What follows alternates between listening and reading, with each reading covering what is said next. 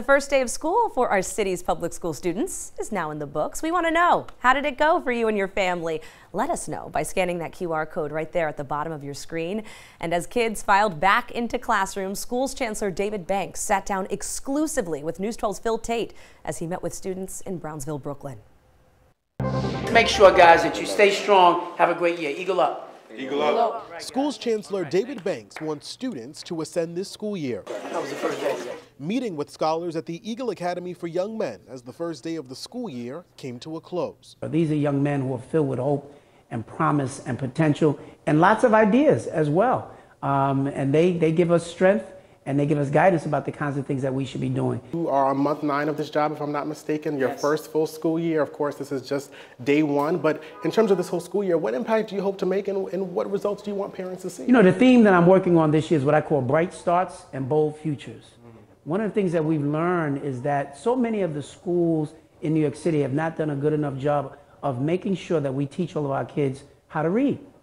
65% of black and brown children in New York City public schools never achieve reading proficiency.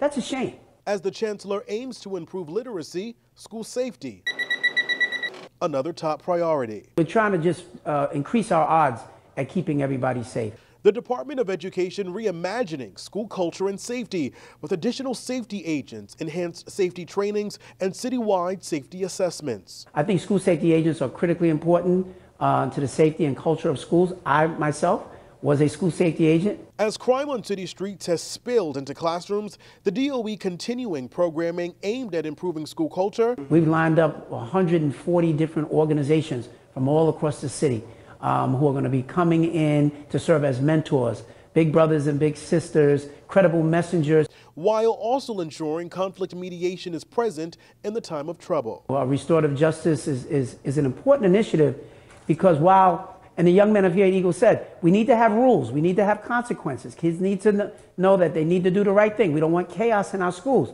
As there are high hopes for the school year, a budget battle looms as the New York City Council passed a resolution Tuesday calling on Mayor Adams to restore $469 million in school funding. The chancellor's response? People that I know have been very concerned about these most recent set of budget cuts. But for many years when we didn't have those cuts, we still had 65% of black and brown kids who never learned to read. I don't think that our answers are all just about budget, but it's really about will. In Brownsville, Phil Tate, News 12.